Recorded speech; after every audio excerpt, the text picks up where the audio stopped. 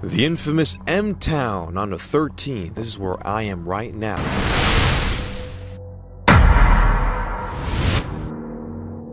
Damn, this is a sad one. This is a photo of Rashaun Craig. He actually followed my channel and was a fan. Friends and family told me that I actually interviewed him back in the Sistering Festival. Long live Stick, man. Long live Stick forever, man. Hey, long live my brother. That was the only brother I had. You know what I'm saying? But I didn't know that he was the one that was killed in Fort Lauderdale, M-town.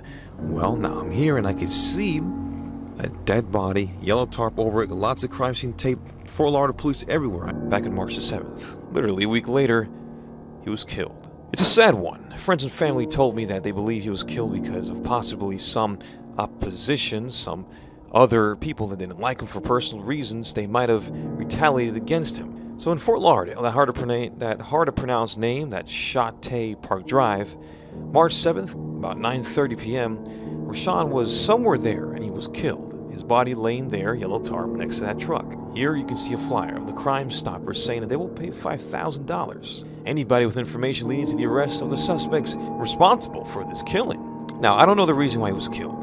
Don't ask me yet.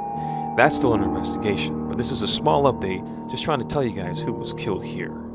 As I'm doing more to get updates on this information, this story here, but it's not easy to do so. Again, he was killed on March 7th, 9:30 that night, so it's hard to see who suspects were responsible. Again, no one really knows anything, so police are asking for those who know something. Step forward. Terrible, I hate covering the death of my fans. It's the worst, especially being so young. Rest in peace, Rashaun. Stay safe, be careful. Seriously, it's a dangerous world, and you can only do so much to stay alive. Reporting in Fort Lauderdale, Broward County, the Breaking News Reporter.